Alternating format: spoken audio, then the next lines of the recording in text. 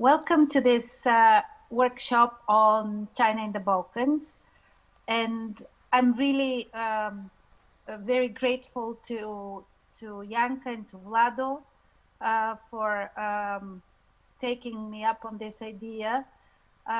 And welcome most of all to our friends from the Balkans who have joined today and who have been helping us all along this endeavor. It's really great to have you. We thought that the Balkans are a special space of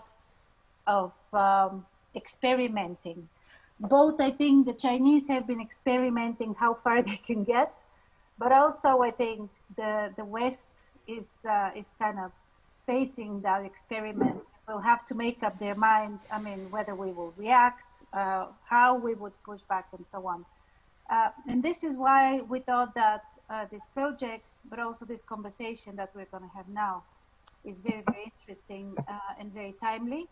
With this, I am going to give the floor immediately to Janka, who is the director of ECFR's Asia and China program, and he's going to take us through the discussion today. Thanks a lot, Janka, for agreeing to do this. Thank you, Vesela, and thank you to all of you for joining us here to the event that's called China and Europe's Periphery, How China Became a Power in the Western Balkans. The topic, as Vesela has already said, is of key relevance for the conversation today, not only for Europe-China relations in the future, but also sort of for European strategy in the future, and for kind of where China is actually going to be successful or not successful. We're very, very grateful for the support of our partners in this endeavor, the Rockefeller Brothers Fund and the Balkan Trust for Democracy. I see Mia Vukiewicz and Natasha Petrovic here. We're delighted to have you with us today, and please engage in the conversation as much as you can. I think the topic has shown that, especially in the case of Serbia, there were many questions around the coronavirus crisis, Chinese mask diplomacy, vaccine diplomacy. All of this seemed to be highly successful, but this has only been kind of like the most prominent example of China's political, economic, and diplomatic inroads in the Western Balkans. I am very glad that my colleague Vladimir Shopov has decided to go beyond these headlines and to get to the bottom of what is really going on in the region. He engaged in what I would call a fact-finding operation under not always the easiest conditions, because the pandemic has made his life a lot harder than it was supposed to be. And he has explored the relationship beyond the mere economic dimension. He takes a closer look at the emerging political, social, and cultural links as well that make this a lot more problematic than just an investment relationship. The result is an excellent report that you have hopefully all already seen, and if not, we'll be able to read after this event. We will definitely be sure to send it around.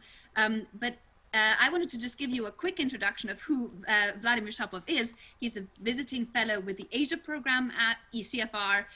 He is currently teaching on Asian affairs in the politics department of Sofia University as an adjunct professor, and has been a foreign affairs columnist at Forbes Bulgaria since 2011. He's a co-founder and columnist of Reduta.bg, a Bulgarian website for analytical journalism, and is an all-around Asia wonk from the region, and has been entirely helpful in making people like me who sit in Berlin, Paris, and Brussels understand that there's a lot more to this conversation that we sometimes see from what is called the big capitals. We will go into Vlado's presentation right after this. He will have about 15 minutes presenting the finding of his report. And after that, we're very delighted that Stefan Vladisavljev, I hope I get it correct, from the Belgrade Fund for Political Excellence, will provide a comment on the finding. And Stefan is one of the key observers of Serbia-China relations, has made quite a name for himself in that regard over the last few years, and it's a great honor and pleasure to welcome him here today. We were just talking in the beginning, it's been more than 2-3 years that we've seen each other last in Belgrade. It's time that travel can resume, so these conversations can actually take place again. We will then have plenty of time for an open debate among all of the participants. Please note that this meeting is on the record, and please use either the raise hand button or the just drop me a note in the chat so that I can kind of get you into the conversation. We will end at 3:30 my time sharp. And I thank you all for joining us at this stage, taking time at this, at least in Berlin, very sunny day. And without further ado, Vlado, I would hand the floor to you. Thank you, Janka. Thanks very much. And thanks to all of you that have taken time to participate in our workshop today. And actually, I would like to start by expressing my gratitude to many of the people who have joined us today, because I was actually able to travel around the region, as you, Janka, mentioned, under pretty extreme circumstances, but I was actually able to talk mostly face-to-face with over 90 people from across the region. You know, I do have to say that, in fact, a lot of the content of this report is due to these interactions, and I'm really, really grateful for that. But I actually also have to say that traveling under such circumstances was incredibly fun, because I felt at times as if I had the region to myself. There was hardly anyone at the borders. Lots of the city centers were unusually quiet, but it also meant that people had plenty of time. And they were not traveling. So in fact, I really was able to meet most of the people that I really did want to meet during that research trip. Before I focus on some of the main findings, and I do hope that you have seen the report, or that you will see the report, because it has a lot of detail that obviously I cannot get into. I would initially say a couple of things about the intent of this project, because it was, I mean, our basic idea was to combine a kind of effort at mapping the situation vis-a-vis China's presence in the region, and also, but also on the basis of that mapping exercise, reconceptualizing and refocusing a lot of what has been written over the past couple of years, because, you know, we did feel that there was some pretty clear conceptual shortcomings and certain underappreciated elements and components of China's presence, and we basically approached the entire exercise with this analytical intention. And as you will see, probably, and as you will notice in the report, this is actually well reflected in the structure, in the content, and also in the language of the report itself. So let me start with a couple of kind of key findings which are highlighted also in the report itself. Well, the first one is that we really did find sufficient evidence that China's presence in the region is much more multifaceted that we have been expecting. So, although a lot of the focus has been, quite rightly, over the last decade on big infrastructure projects, on economy, on energy, and all the rest of it, there is plenty of evidence that Chinese engagement is now spilling over well beyond the field of economy. Public diplomacy is clearly on the up. There is much greater presence of China in the regional media, in terms of content, in terms of the projection of narratives. There is much greater engagement in the areas of research, academia. Even at the level of civil society, already we are finding in a couple of countries that, you know, local Chinese actors, Chinese embassies, are increasingly engaging with civil society organizations. Of course, nothing comparable to the scale of this type of interaction between Western countries and the countries in the region, but pretty much well on its way in adopting a similar kind of posture. Also, a significant uptick in terms of the state institutional relationships, although these are much more difficult to track, and of course that has been a major issue throughout the research, but this will not be a surprise to you, the fact that it is quite difficult to find good information, reliable information on China's activities in the region, but I don't need to specifically underline that for our audience today. So much more multifaceted presence. The second major finding is that, and this was, you know, a bit of a surprise, I have to say, that this presence is getting more and more embedded. In other words, what is now happening is that we are beginning to have interaction which goes beyond seemingly ad hoc engagements or formalized occasions at the state level and all the rest of it. So in other words, we are finding more and more evidence of horizontal linkages. We're finding more and more evidence of interconnectedness. And I chose to describe this as emerging nexuses of cooperation, and by that I mean the integration of activities in different sectors where China is engaging. So for instance, linkages between academic cooperation involving China and civil society and media activities. So for instance, in Bosnia we have such an example between this interplay between academic research, public activity, PR. You know, we have a lot of instances now of interlinkages between business interests and media presence, in some cases even media ownership. So I do think it is useful in terms of how we conceptualize China's presence to start thinking about the right way of describing these more horizontal, more stabilized and increasingly institutionalized linkages between cooperation in different sectors. The third sort of major finding has to do with the quite impressive flexibility with which China is actually implementing its strategies of engagement in the region. Of course, there is great variance, and we can discuss that further in the Q&A session. But clearly, China is learning very quickly. There is diplomatic rotation, you know, throughout the region.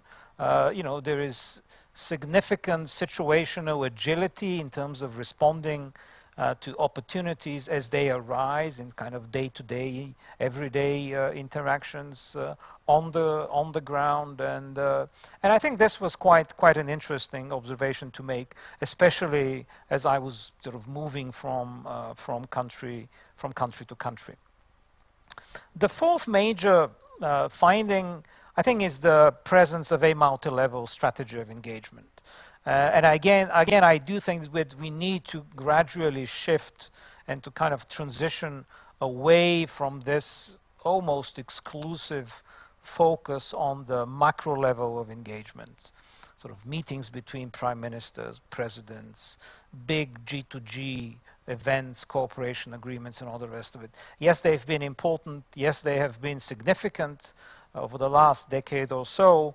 But there is increasing evidence of engagement at the whole range of institutions and levels within each of these countries.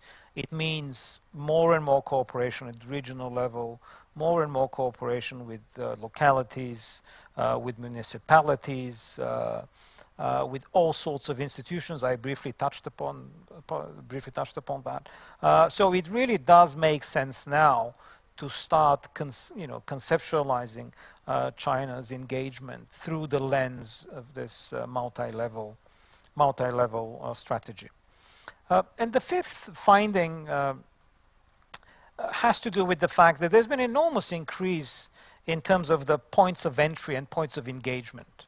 I mean, again, this is a kind of a follow-on from some of the previous points that I made, but I do think that this deserves specific attention because it also goes hand in hand with a notable increase in the pace of engagement, in the intensity of this engagement, which also has, depending on which country you look at and depending on which time horizon you adopt, has a very peculiar pattern, because sometimes you're kind of witnessing times of kind of bilateral relationships plateauing, and then suddenly there would be an outburst of engagement or of interest. So, for instance, in one country which is politically beyond the Western Balkans, Croatia, suddenly, just out of the blue, after a seemingly prolonged period of kind of plateauing bilateral relations, there was a sudden attempt by Chinese actors to acquire the main media organization in the country, without kind of a great deal of obvious sort of warning signs that there might be such an interest in the offing. So the character of this engagement also, I think, deserves, and this particular pulsating nature of this engagement, I think, also deserves deserves our attention.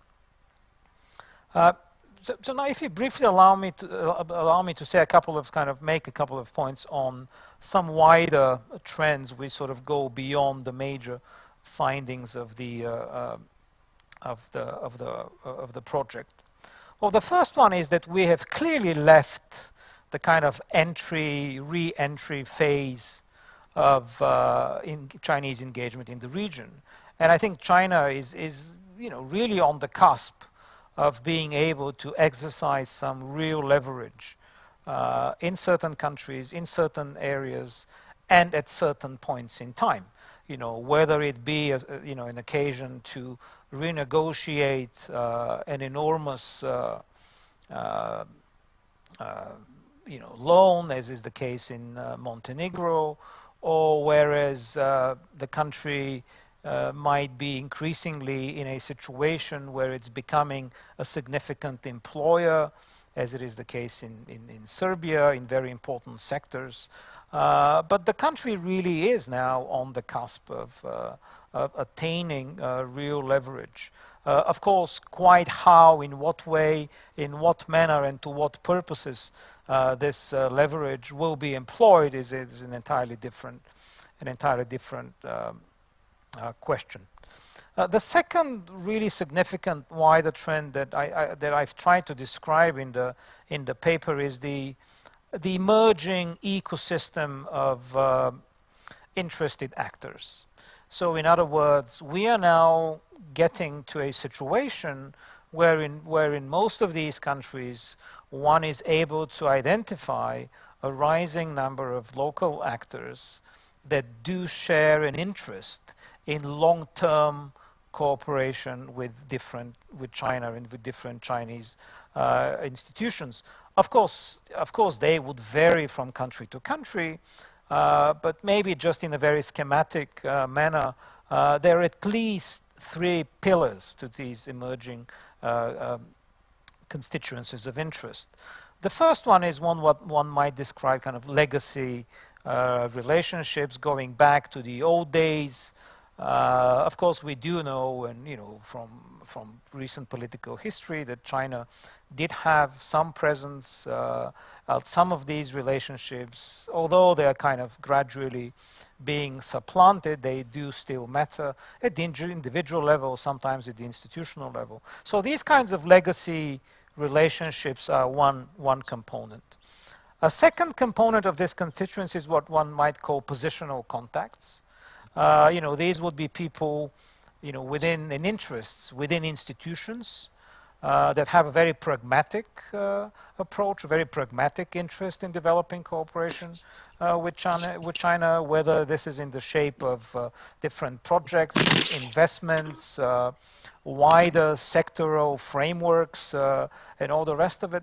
But clearly, this is a major now pillar of individuals and institutions that are, that do have a long-term interest in cooperating with China. And the third pillar is what I kind of call new actors that do have, again, a rising interest in cooperating with different Chinese institutions.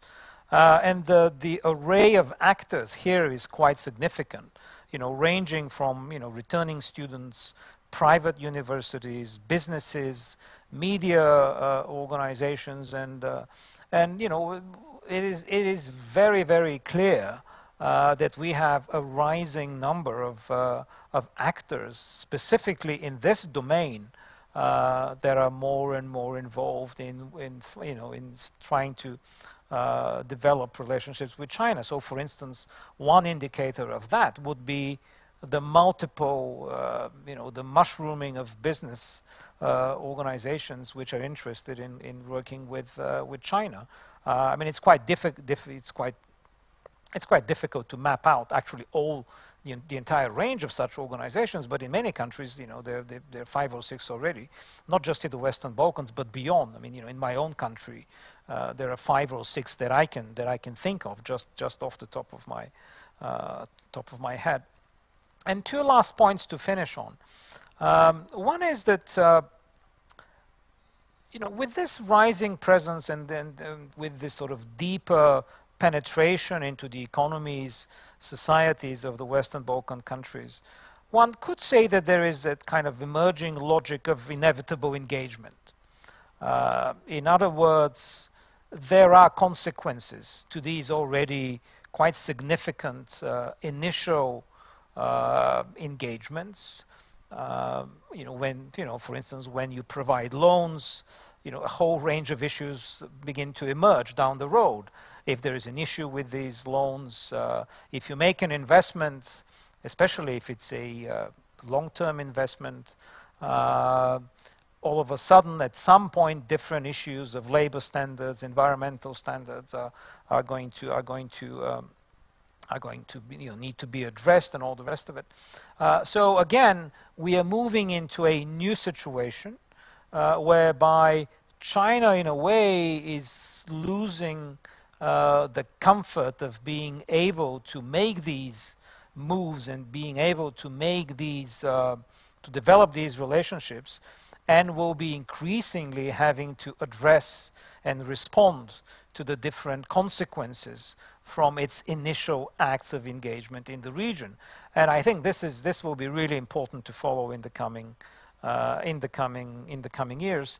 And the final point on which I want to end is that China, in a way, is now a revealed power in the region, increasingly a revealed power in the region, in the sense that for a very long time it held up the power of promise. It held the power of expectation. It was quite invisible in a lot of its endeavors, in a lot of its activities, and of course, as we all know, this is changing. It's changing rather quickly. A lot of actors are beginning to respond to China's presence, and I think again this is going to be a very interesting dynamic, because societies and especially political elites are increasingly going to have to respond to the revealed power of China, whether they are pleased in some cases to find themselves in where they're on the verge of becoming almost dependent when it comes to fiscal policy, to economic policy, and all the rest of it. So let me stop here. I don't want to speak for too long, but I'm sure during the Q&A and during the discussions, I will be able to share some more specific examples as well, because my initial idea was to kind of give a sort of more of an overview rather than dwell too much on specific cases.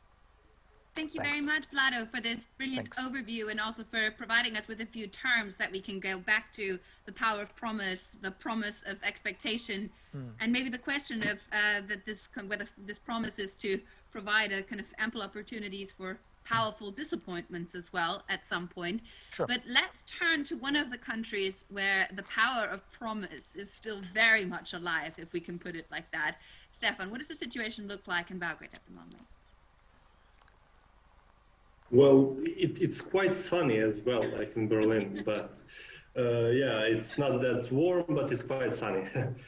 Well, first of all, I would like to thank you for having me today here. I had the opportunity to speak with Vladimir while he was visiting Serbia, and I really admired the approach that was taken, and now seeing the results, I understand why it was set like that. But listening to him now, I'm thinking that I would really not like to be in his shoes and in his place, because identifying trends in the Western Balkans and speaking about Chinese presence in the Western Balkans is quite a difficult task to do.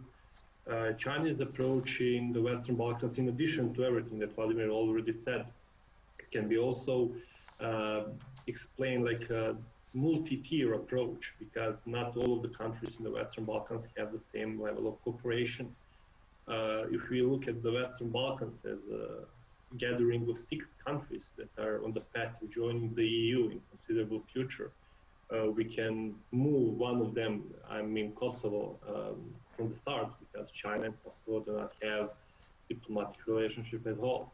Albania and North Macedonia do have a certain level of cooperation that is very well described in the Vladimir's article, but it's still not even close to the level of some other Western Balkan countries. Then we have Montenegro as a country that is often and repeatedly being used as a bad example of Chinese influence and Chinese presence in one European country. But to be completely honest, that's something that is not a rule. It is something that has been an exception more than a rule for the Western Balkan countries, or to look at the wider region for the Central and Eastern European countries. And then you have Bosnia and Herzegovina and Serbia, countries where Chinese presence is really on a different level than the other 4 countries.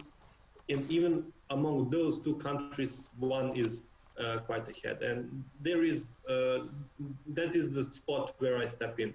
I say whenever something happens in Western Balkans regarding China, I become quite popular guy among different experts in different outlets, and I understand why. But as Vladimir said, it is something that has been in the focus of every one of us here probably since a couple of years ago. I had the opportunity and pleasure to meet Janka at the Belgrade Security Forum in 2018, and I was at that time just starting to dive into the topic more intensively. And honest to God, there was like 3 articles and publications about the Chinese presence in the Western Balkans, not counting some academia articles and academia work. So the interest has skyrocketed since then. But I really think that what we are still lacking is the understanding of the region. A publication like this is a step closer to the deeper understanding. Just last night, the N1 Serbian cable television news network showed the Deutsche Welle produced documentary movie about the Chinese presence in Serbia, Bosnia and Herzegovina, and Hungary as a 3rd country. And for me, the most important sentence in the whole 45-minute movie was this one. The journalist spoke with the local official from Tuzla, from Lukavac municipality, and the local official said, actually the local expert said that they spoke with the Chinese ambassador in Bosnia, and they asked him, why are you giving Bosnian official loans for coal power plant, and why are you investing in a dirt technology, not in a clean technology? And the answer was simple. The Chinese ambassador told that independent expert, he told him, well, your officials came to us and asked us for the financing of the projects for the coal-powered power plant. and they have not asked us for the projects regarding renewable energy. And if they asked us to do that, we would be more than happy to provide loans for that. And that, for me, really nice explains what is actually the nature of a relationship. Chinese outreach is not something dedicated solely to the Western Balkans. China is trying to position itself as a global power, as a global leader in many, many spheres. And Belt and Road Initiative is just one of the aspects of that. The Western Balkans has been a case study because it was so assertive and so accepting of that Chinese outreach, especially in Serbia. Speaking about multi-tier, multi-entering point, Serbia is actually the poster child of cooperation in that sense when it comes to China. From the start, it was not solely based on the economic and infrastructural cooperation. From the start, we have witnessed the cooperation, the political cooperation, the bilateral visits as well. But now we are speaking about province-to-province cooperation. Vojvodina is cooperating with the Chinese provinces. City of Belgrade is cooperating with the Chinese provinces. In Bosnia and Herzegovina, Republika Srpska is cooperating with the Chinese provinces. We have the promoters of Chinese presence in the Western Balkans, and to be more precise, in Serbia as well. If you listen to one of the Alexander Vucic's interviews and one of presentations over the past 12 months, you will see that they do not need their own propaganda. China doesn't need its own propaganda in the Western Balkans, or to be more precise, in Serbia, because Western Balkan leaders are doing that for them. There is no stronger message for the people, citizens of the Western Balkans, when the most popular leader in the region goes to the airport, welcomes the airplane, and kisses the Chinese flag. There is no stronger message that can be sent. So I am fully aware that this is discussion that will be more detailed into the future.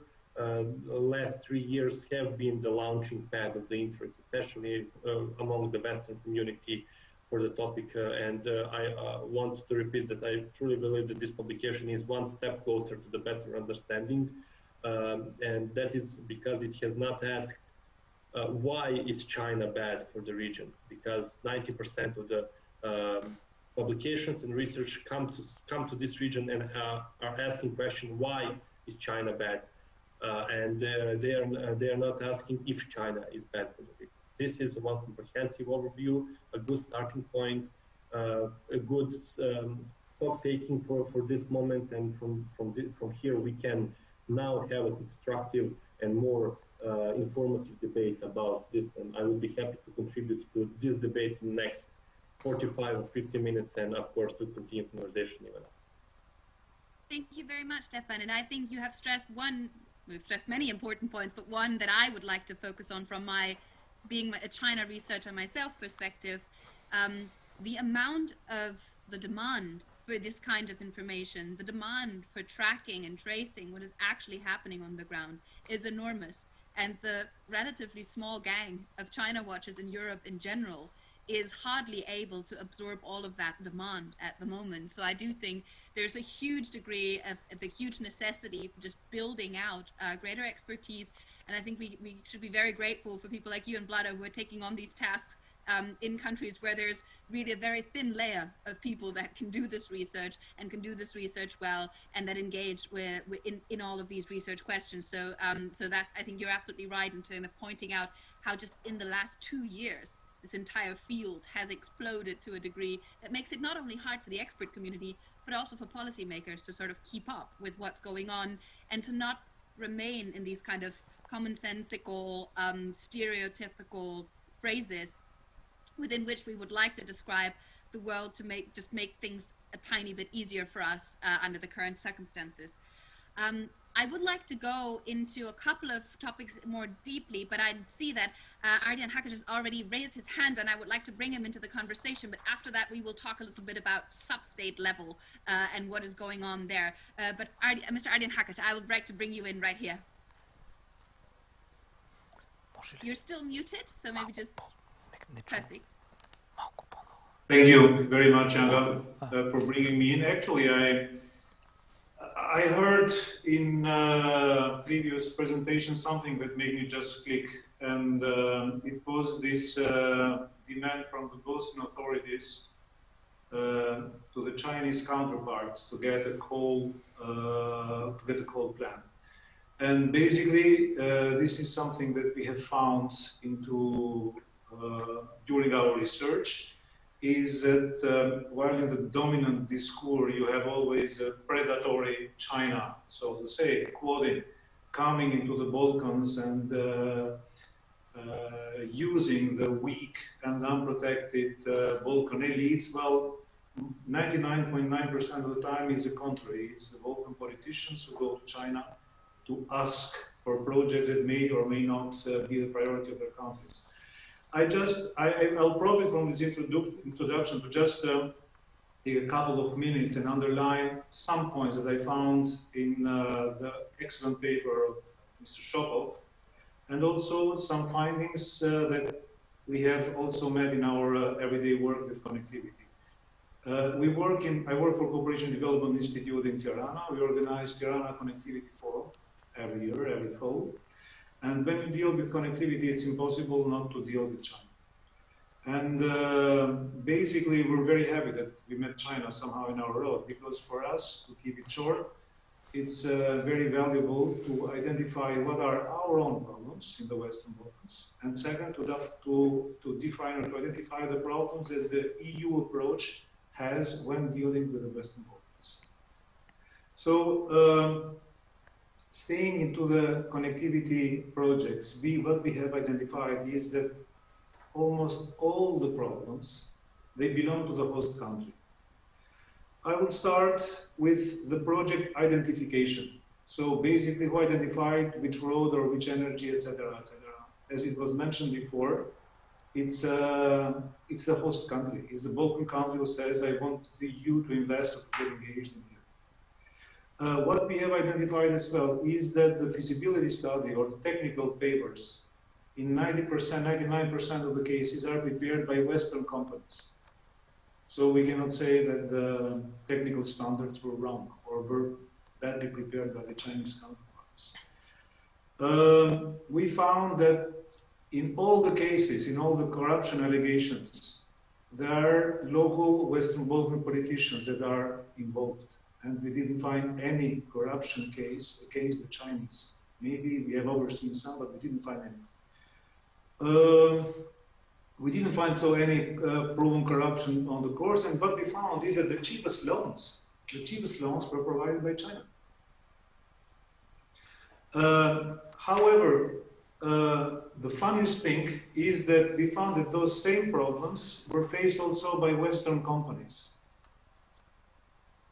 We will bring this in another, a publication that is coming, but in the case of a Western company, which I will not mention the name, in Western Balkan country, we found that the increase in the public debt taken because of this Western company was 10 times the amount, the initial amount. Well, it was local debt, local government debt, but still 10 times more. The local government is almost bankrupt. There were delays, there were false invoices touched to subcontractors, there were expropriation problems, conflict of interest, and faulty normative procedures.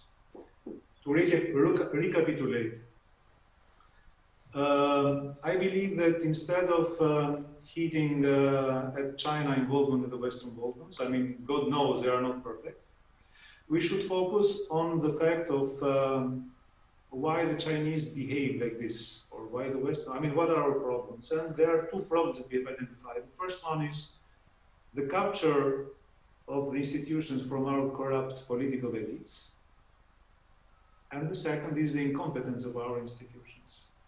And once we identify those problems, we realize that they are shared from our Western partners, Germany, France, whatever, Luxembourg, Austrian companies, you name it, and the Chinese ones, Indian, and also by the Chinese ones. And the second one is the incompetence.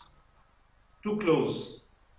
It's a great research because it goes beyond the normal mainstream talk like Chinese are coming to the Western Balkans with their corrupt behavior, and brings people and institutions and policy making. This is great, we love it. The second one is what I found is that the language is constructive. It's not overcharged with, let's say, ideologically, which is very rare when you talk about China. Third, it focuses on our own problems. My problem is not China, I don't care. It's not the German, Austrian, French companies. I don't care for them. They have much better managers than myself.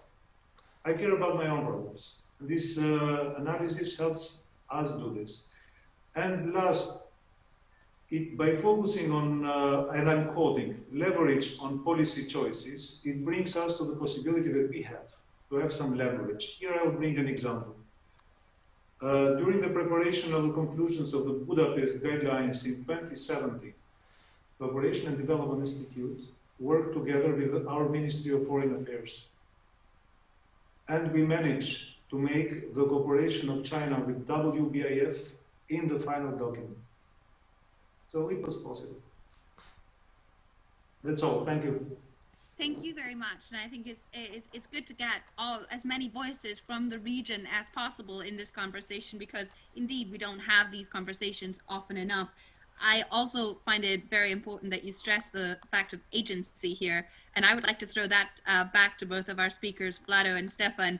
You know, this conversation is about, as Mr. Haksha says, you know, what are the Chinese doing to the region? What are the Europeans doing to the region? As if the countries in the region were not really deciding about this, or actually even exploiting and playing on it, as I think we can see in the Serbian case quite a bit. Vlado, what have you found in your research? How much of agency is there? Is there an awareness among all of the countries, or among some of the countries, or among some of the actors within the countries, how large their agency, their leverage is in the respective relationship, and how that can also be used maybe for the relationship with Europe or other players? Well, actually, if I can start by responding to the very last bit of your question first, because this is actually quite difficult to find out, in the sense that I have found officials quite cagey about discussing these issues. In fact, it has been quite difficult to obtain meetings with many of the institutions in the region. And when you do talk with people from the institutions, I have to admit that one gets a very kind of formal, by the book responses that really actually make it quite difficult to reach the types of conclusions that you're asking me about. So if I have to respond in a kind of strict analytical sense, I would say that I cannot really answer your question on the basis of this current research. But of course, we do have some answers that relate to your question, beyond this research, and of course there is an obvious context to this, and of course I did not really think it necessary to include that in my introduction. Yes, geopolitical ambivalence is a huge issue. Yes, there is an incredible developmental gap which is insufficiently addressed, and we can talk a lot about that.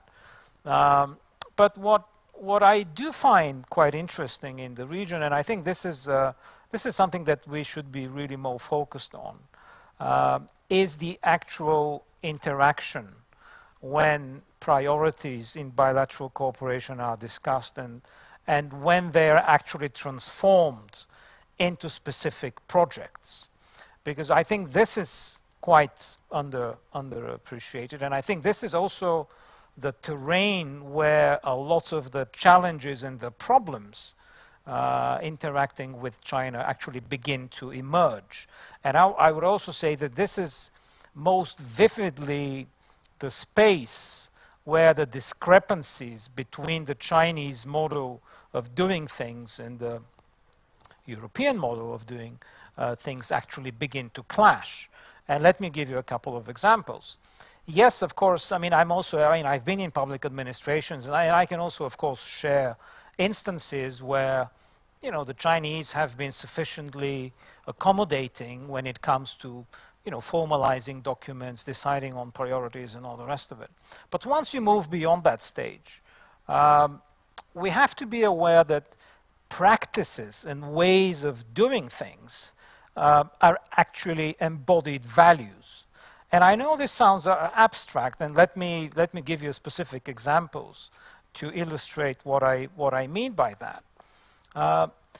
And if I have to sort of briefly focus on the question of Montenegro and the highway construction project that gets discussed a lot.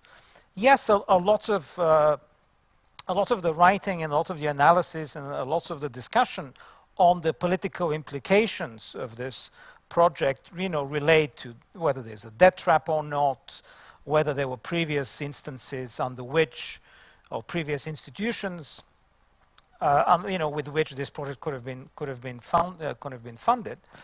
But as far as I'm concerned, this is only half the story. The story is in the actual relationship as it is embodied in this project.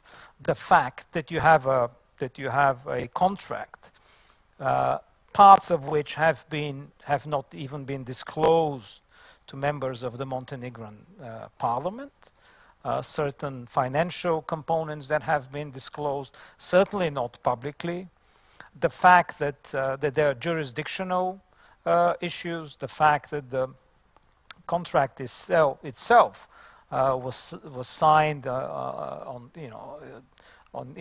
the territory of the Chinese embassy, the fact that there are very specific and quite serious provisions in the contract which entail that in instances of non-compliance or non-payment or delayed payment and all the rest of it, the Chinese side might be in position to acquire certain assets.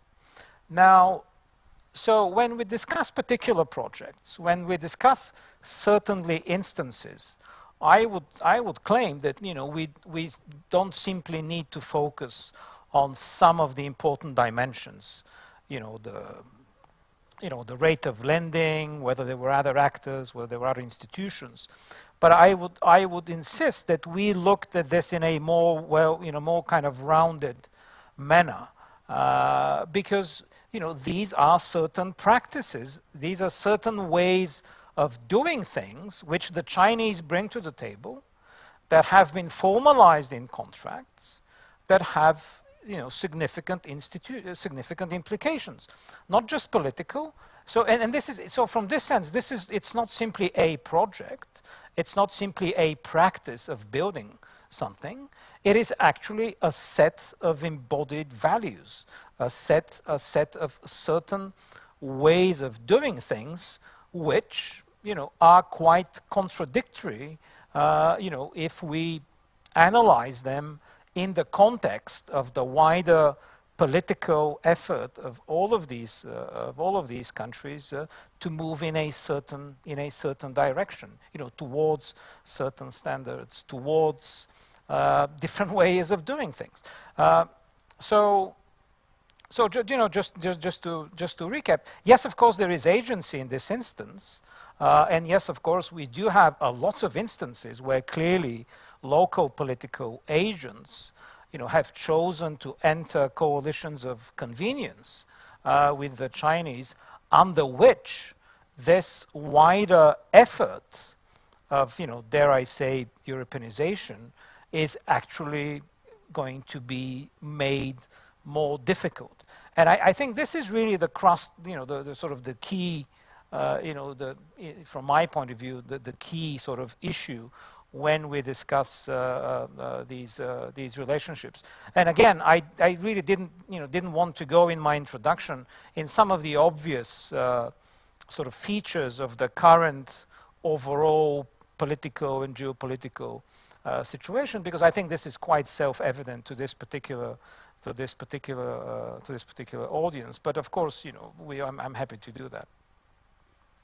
And Stefan, if you hear what Vlado says right now in terms of agency and agency that exists, Would you agree that there's always enough knowledge, though, in terms of what one is oneself getting into? Because that's one of the questions that if we do draw a couple of regional comparisons that we see in the Asia-Pacific region quite a bit, that there is a large degree of agency, especially when it comes to big infrastructure projects, and there is a lot of wanting this from the political side, but not always is there an actual understanding of the substance of the contract, of the consequences, of kind of the long-term implications. Would you say that's not the case for the region? We're actually pretty clear-eyed about what's going on. Policymakers here know what they're doing and know what they're getting themselves into. What would be your assessment there? Well, there are many adjectives that I could use to describe, I would say, most of the governments within Western Balkans, but I will focus on Serbian one, and that is the opportunistic. And in 2009, when Serbia signed the first strategic agreement with China, that was a good opportunity to expand then set policy of neutrality caused by the necessity to position Serbia in the field of international relations like that, because of the whole Kosovo issue and the fact that Serbia was something on a crossroad of further Europeanization or spreading its wings across the globe. And since that agreement, Serbia has used, the Serbian government and Serbian officials have used every opportunity to take what was offered to them and to propose a lot of things that are needed by Serbia. I would just put it in simple examples of two factories now highly recognized as a harmful effect of Chinese investments in the Western Balkans. And those factories are steel mill in Smederevo and mines in Bor. Those factories and those projects are seen as a harmful Chinese presence and impact on environmental situation in Serbia. And now we are speaking about two factories that are the biggest pollution producers inside of the country. And both of those countries were under management for government of Serbia prior to being sold, because they are foreign direct investment to China. And Serbian government didn't know what to do with it, didn't know how to manage it to become successful, didn't know which partner to find. I would remind you that, especially in Smederevo, for 10 years, it was US Steel, the USA company, that was owner of the mill before giving it back to government of Serbia. And they needed the opportunity. The Serbian government needed the opportunity to keep 5,000, 6,000, 7,000 workplaces on each of those factories. It needed the opportunity to continue to produce that export product that is significant export product in Serbian scale. And there wasn't many interested parties at that time. And the opportunity occurred to do that in partnership with China. So for me, that is a good example, good case of the opportunistic agency on Serbian side. Regarding information, regarding knowledge, I truly hope that people who are part of the Serbian government know how to read and know how to compare numbers in Serbian budget and in Serbian loans that are taken from China. So far, and as of my knowledge as well, we are not in any kind of a danger. We are quite well tucked within our borders when it comes to the budgetary borders and the perspective of it.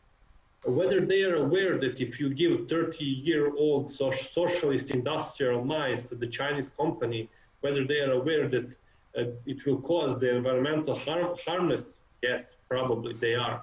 But still they are using the opportunity to keep their reputation and to keep 5,000, 6,000, 7,000 workplaces more than they are keen to keep the environmental situation as it is right now. Again, if that is something that that can be described as informative, I think that they are quite informative. I'm not, and I'm pretty sure that they are not stupid. They are quite aware what they are doing. How good or bad is it? That is something that we are discussing and that should be discussed. But potentially it is something that will benefit them short term while the consequences are coming in the long term. And as basic political stance is don't worry what is the long-term consequence for you about the short.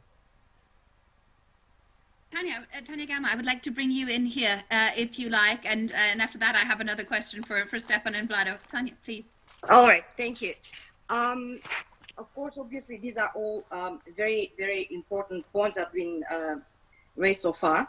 I would like to comment on the need of more information and more knowledge and understanding of China as a global actor as well. And I totally agree with some of the analysis that has been previously made. And I was just thinking that perhaps it might be useful to look up China's experience and presence in other regions in the world to be better informed, to build up better understanding. If we want to build up capacity and have people who are fully aware and we can rely on more better understanding, then maybe we should look up what has happened in Africa, Southeast Asia and other regions in the world. Not that we necessarily need to draw comparisons, but this might be very informative in terms of being better prepared when we choose how to partner with China, because we obviously and definitely are going to be partnering with China. Thank you. Much, and I think Vlado, have you, in your fact-finding operation, when talking to people on the ground, have you found a lot of people talking to you about kind of perspectives that they have compared, looked at how has their relationship kind of to China, how is it seen in other places? And maybe to add also to that question a little twist, there is a change in the perception of China in many regions of the world ongoing at the moment, including in Europe, but also in a number of African countries, in a range of Asian countries, even in like good friends such as Pakistan. There's a change in terms of how investments and how the relationship is being perceived. Do you think there is a trend also in the Western Balkans, or are we still on that uptick, or is that also a change in the perceptions, especially among the public, emerging in terms of how the relationship in the future could be structured like? Well, I haven't really been able to see much public opinion. I mean, I know there are a couple of surveys and which do actually focus on China gradually, if I have to put it succinctly, getting on the radar of public attention.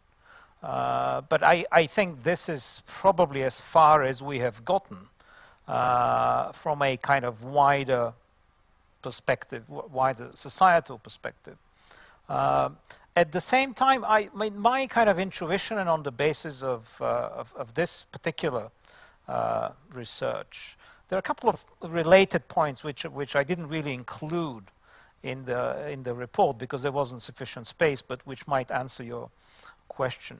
I see that this kind of power of promise still holds, in the sense that because of the incredibly difficult overall geopolitical situation in which the countries of the region continue to find themselves, in the sense of, you know, lack of clear perspective, and we often often we use this term in very kind of foreign policy, macro political terms, but this has a very personal dimension to people, and this kind of geopolitical limbo,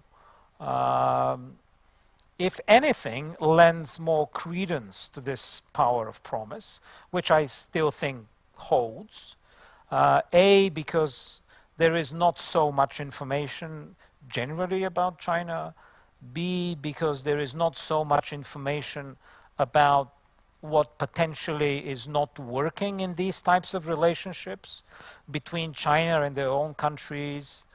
And C, because that's not really changing enormously, in the sense that most people in the region continue to see the presence, the image of China via, in those days between the clash with the United States, but of course also through the wider narrative of the rise of the East and all the rest of it. And although among experts this is increasingly very much a qualified statement or very much a qualified trend, I would say that this is not the case among the wider public, and that's quite understandable. At the same time, you do increasingly get the impression that in certain localities where there are now issues with China's involvement, so for instance in certain parts of Bosnia, around Tuzla, in Serbia, in Smederevo and Bor, there is rising discontent and civil activity at the local level, but for different reasons, this has not really matured into a wider sort of public perception.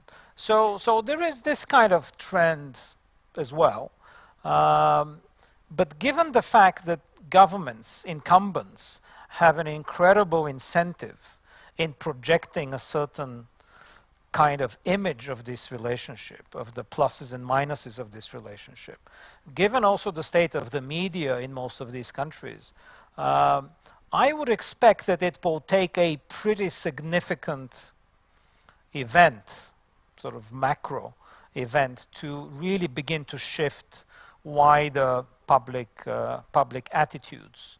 Or it would take a major mistake by the Chinese. So, for instance, in the case of Montenegro, they pushed the country too hard in terms of repaying of the loan, etc., which of course we cannot exclude. But again, given what China is doing in other regions, I would not really expect them to make this type of mistake, specifically in the case of Montenegro.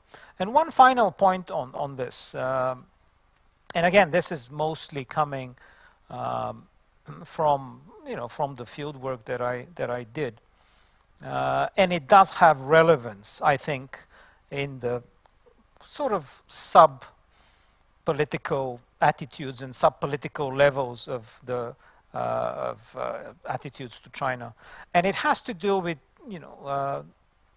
what I would call the kind of a certain transactional disposition.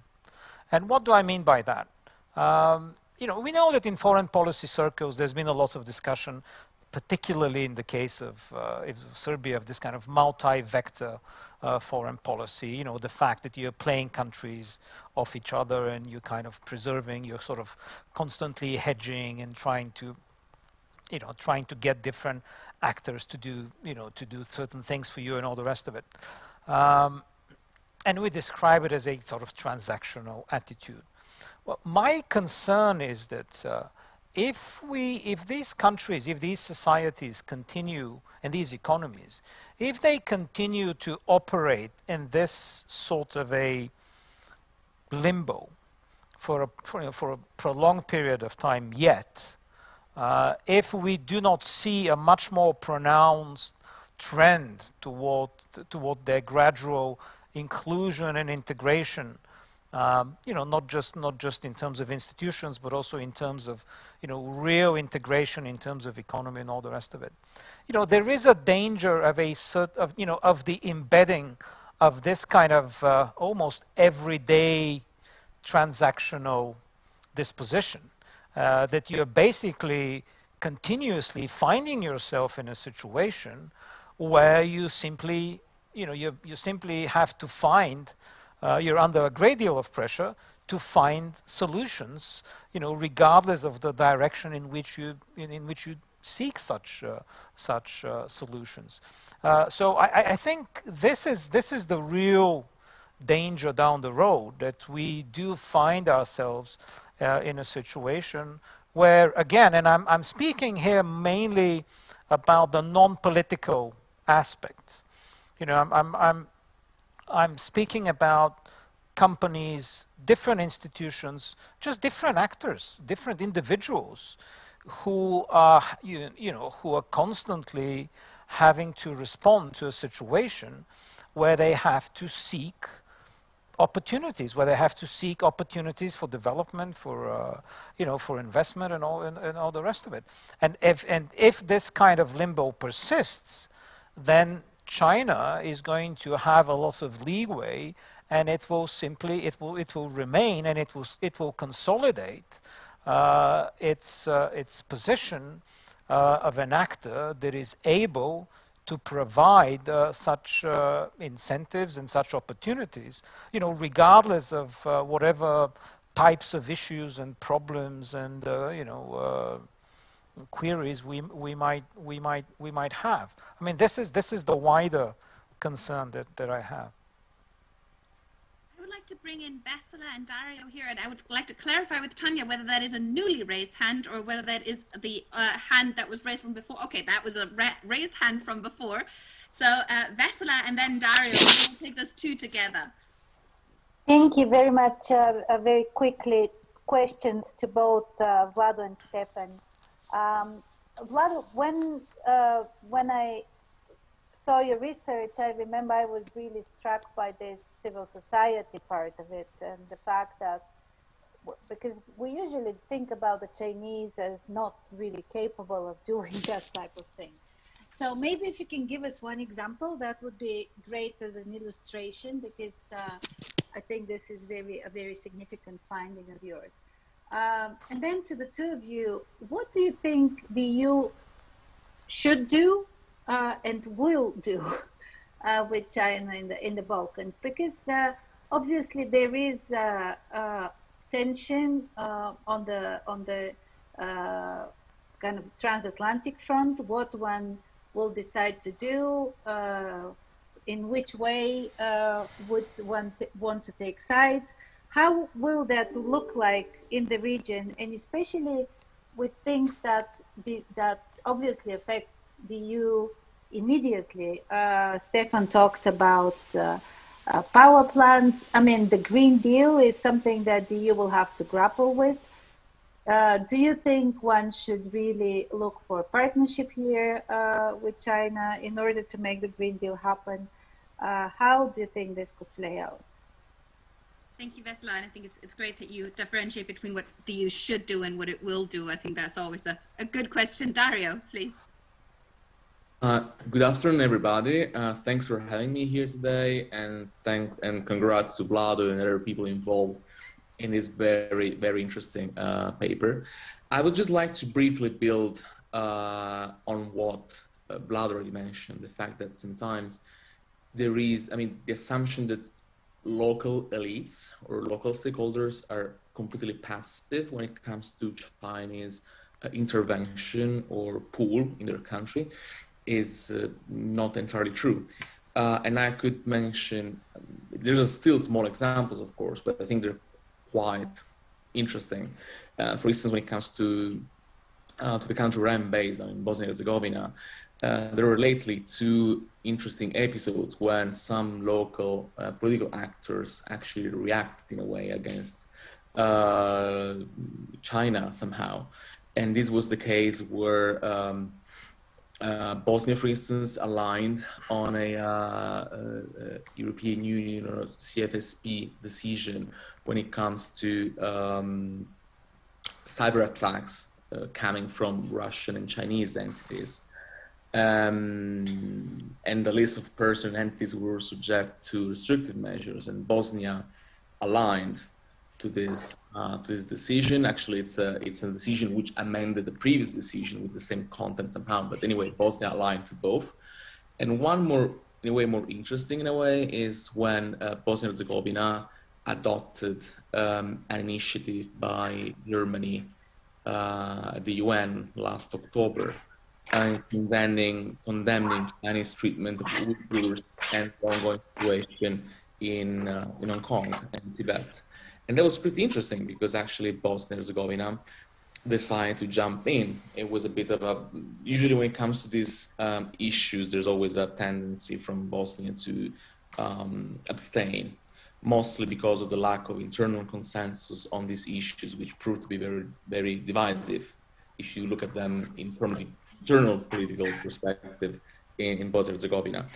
I think these are interesting. We should not, of course, overestimate them because they're also linked to the internal rifts. The fact that currently the two main holders of Bosnian foreign policy tools are in the hands of two different constituencies.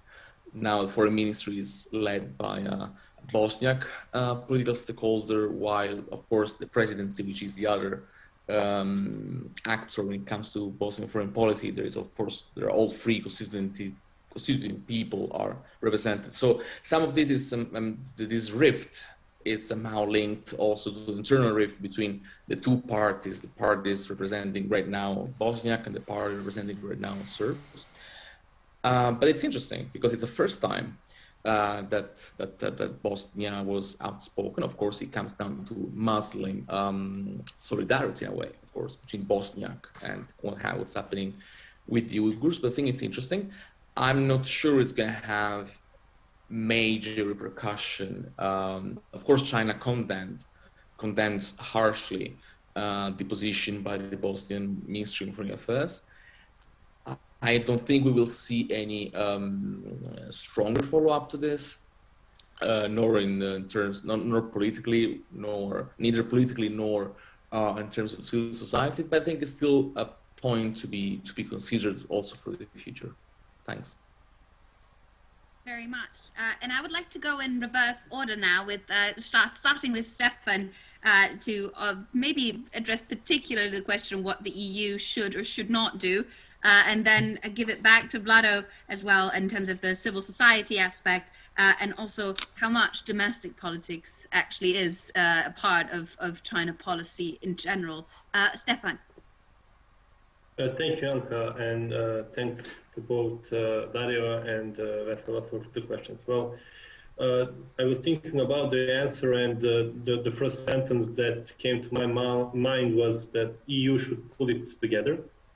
It should make something, let me rephrase it. The way that EU has been handling the COVID crisis over the past 12 months when it comes to the Western Balkans was borderline catastrophic. The way that EU has approached generally the mitigation process and generally the partnership level with the Western Balkan countries, each country separately, was something that was unimaginable that it can be as bad as it was. Mentioning the previous work and mentioning the financial aspects of cooperation is one thing, but I just asked a friend of mine, I asked a couple of days ago, would you like more to receive $1 billion or 1 million vaccines? So that is just the question at this point, which one would you like more? Without the fact that it has damaged its own image so much within the region over the past 12 months is something that will have to be worked on quite extensively and intensively in the future for EU to gain the legitimacy that it had prior to COVID-19 crisis.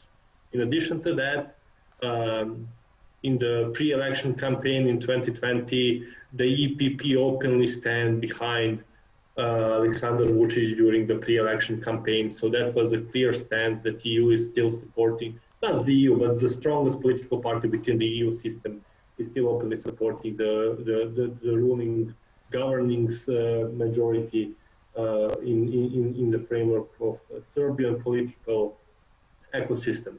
So for me, the free advice to the EU is pull it together, make a clear stance, because the cacophony of voices coming from the European Parliament and from European Commission is one thing, and this goes for many other aspects, but it includes the China cooperation as well. Because the cooperation with China is something that we are hearing latent criticism coming from Brussels and latent criticism coming from the Western Europe, but then there is no open mentioning of the criticism in the European Commission report. We hear that there is a borderline, something that has been outlined in Serbian media is that EU is criticizing Serbia for cooperation with China, and then they sign a strategic comprehensive agreement on investments. You have to explain then to the broader Serbian public what is comprehensive agreement and that it's not signed, that is agreed, etc., etc. But right now, when it comes to especially Serbia, EU is as is its lowest during the past decade.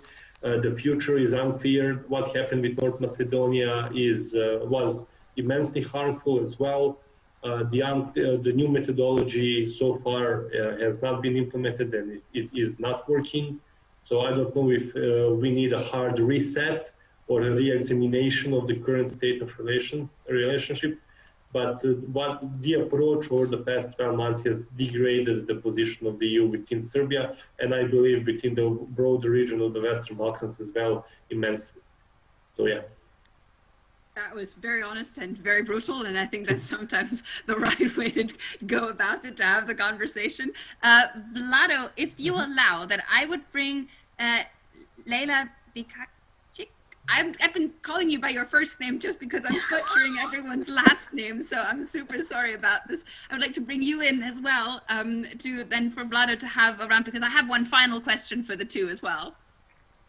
Thank you, and no problem with the last name. It's kind of a language, I don't know, a language game, I would say, that proves that you are very proficient with the Slavic languages. Eventually, when you can pronounce my last name, so no problems.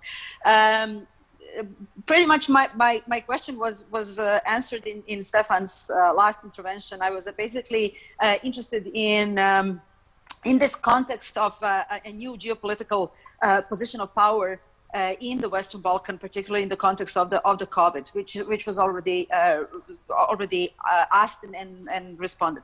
But I'm coming from Bosnia and Herzegovina, and it was an interesting position hearing about Darius' intervention and painting basically Bosnian position as a positive one, which is a very unusual situation, because usually Bosnia situation is viewed negatively, and it is.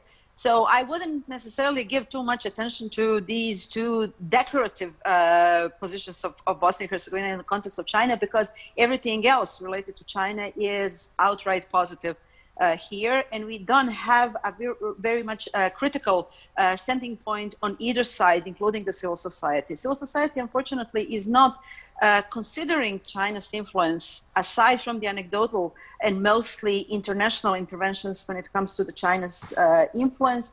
China's investments are viewed very positively. They're actually presented as an employment opportunity, completely wrongfully. And basically, we don't have a clear picture of what exactly the country has promised to Chinese in return to the investment. So we are currently, the Chinese are involved in all of the major infrastructural agreements, including the energy sector, which is becoming very problematic because of it's jeopardizing the position of Bosnia in the energy community. And they are getting involved in the highway, the 5C corridor, which is funded by the BRD. We have a problem with basically lack of proper research when it comes to the real interests of the Chinese. And unless the EU doesn't take any strong position on the fact that Chinese are interfering, we are actually going to see less and less willingness on the side of the politics, particularly these three major political parties, which are presenting the three constituent groups, because they are mostly interested in the capital, and the Chinese are very much willing to oil the deals. And unless the EU takes a stronger position when it comes to the conditions that Bosnia and Herzegovina is to fulfill on the road to the EU, and I'm actually worried that because of the Chinese approach to Bosnia, we are going to lose the position when it comes to the EU approach, and then it's going to be really problematic, not only for Bosnia and Herzegovina but for the region as well.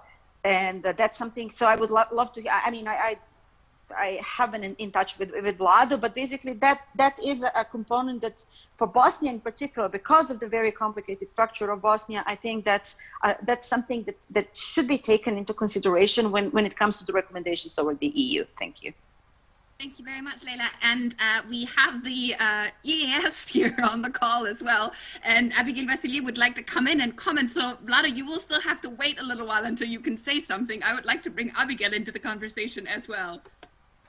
Thanks, Janka, and it's nice to be part of the conversation and to hear until you feel basically the moment that it's kind of the moment to reply.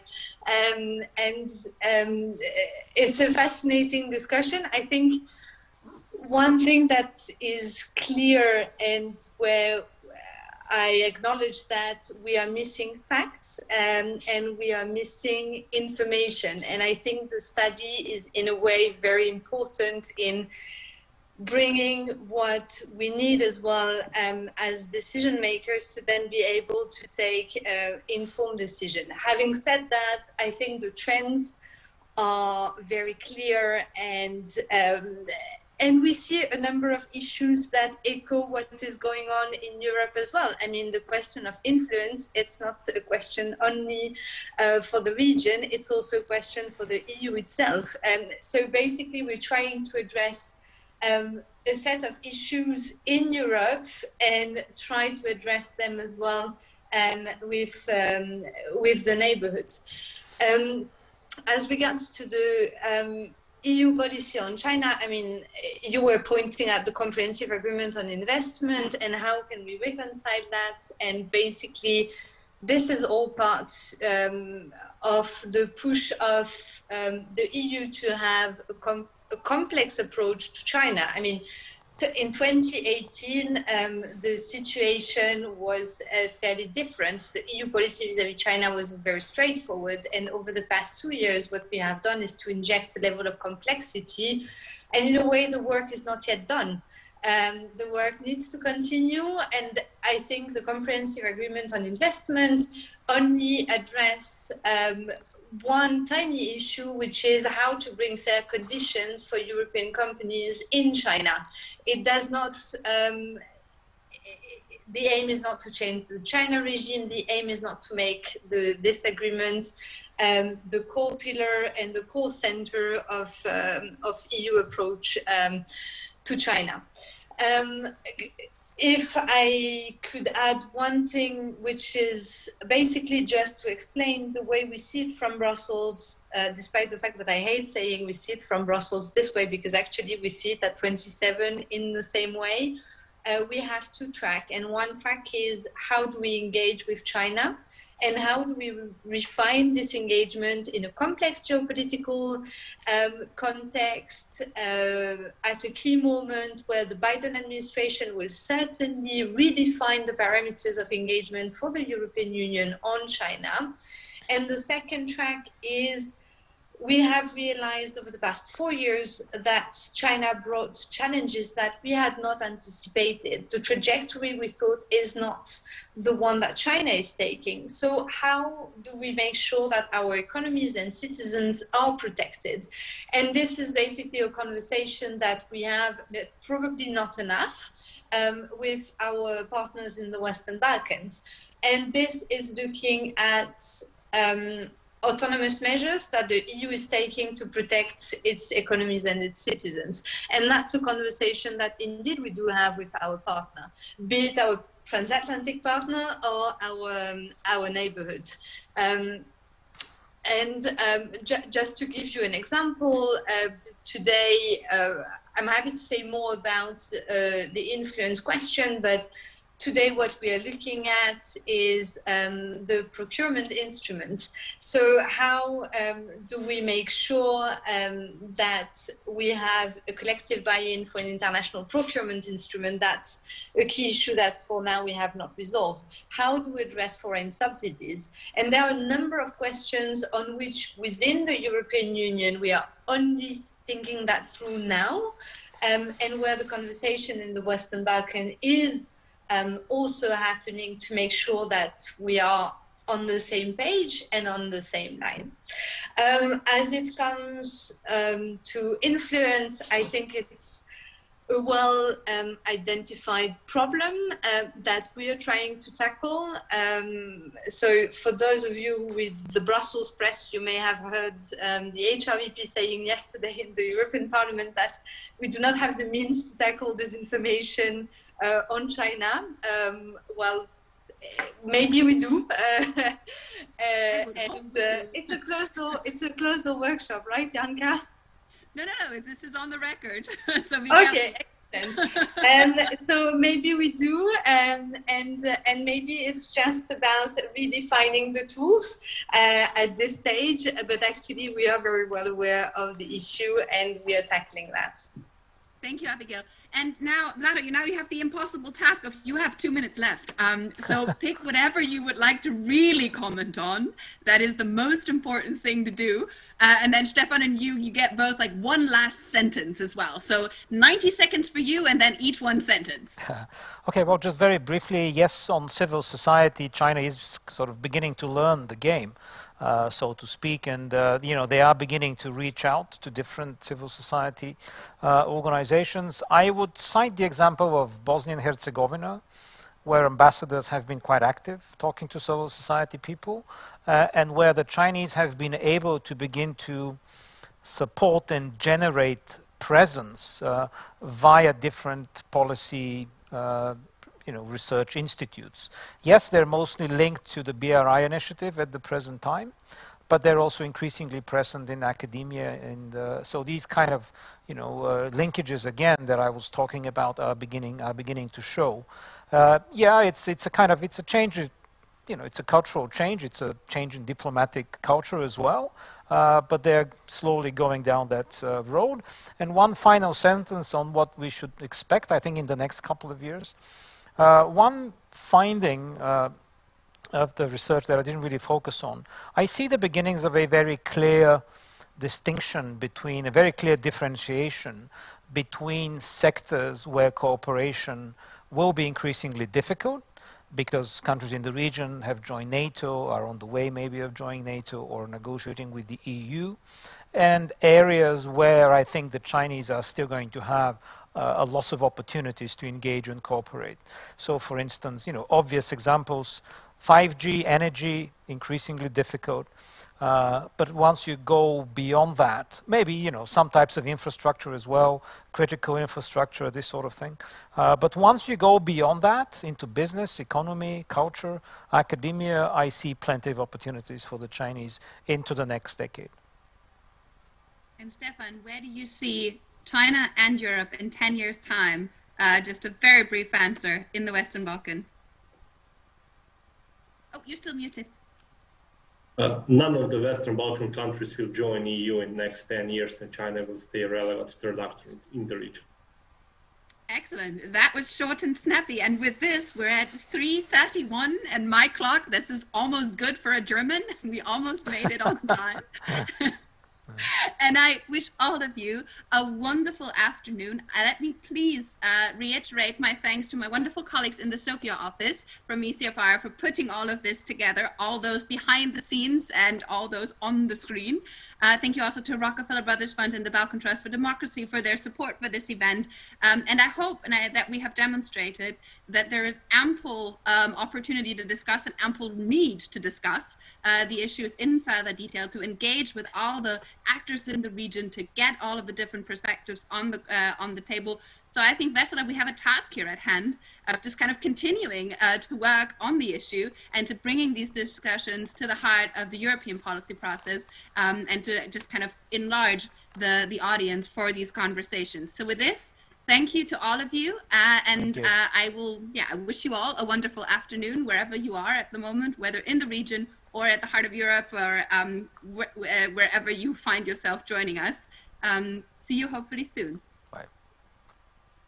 Thank you, Janka. Bye. Bye-bye.